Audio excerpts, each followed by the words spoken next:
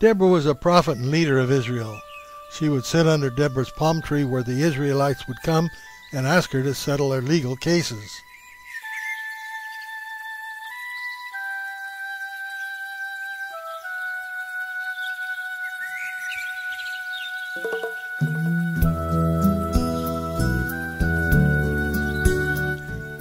One day Deborah sent word to General Barak to come and talk to her. When he arrived, she said, "I have a message for you from the Lord God of Israel. Gather an army of 10,000 men and lead them to Mount Tabor. The Lord will trick Sisera into fighting you at the Kishon River below. They will have 900 chariots, but you, General, will defeat them." Barak told her, "I'm not going unless you go." "All right, I'll go, but I'm warning you that the Lord is going to let a woman defeat Sisera, and no one will honor you for winning the battle." At this time, a man named Heber and his wife, Jael, were living in tents nearby.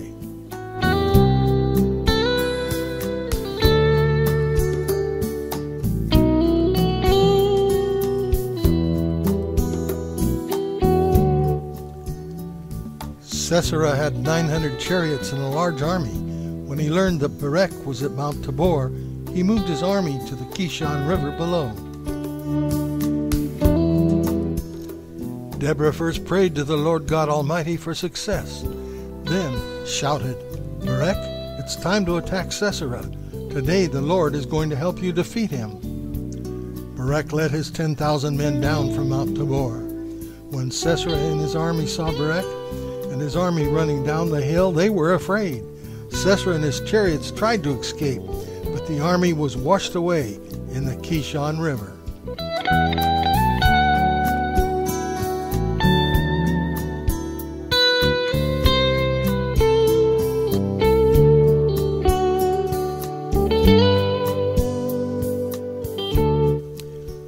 Only Sisera escaped.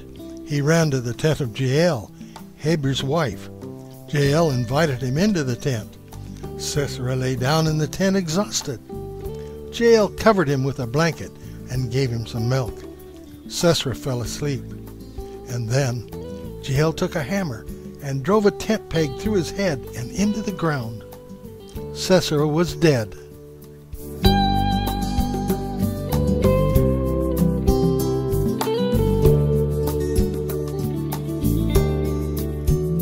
Meanwhile, Barak was searching for Sisera. When he arrived at Jael's tent, he found Sisera dead inside on the floor. That day, the Lord used Deborah and Jael to help the Israelites defeat the Canaanites, just as Deborah had prophesied.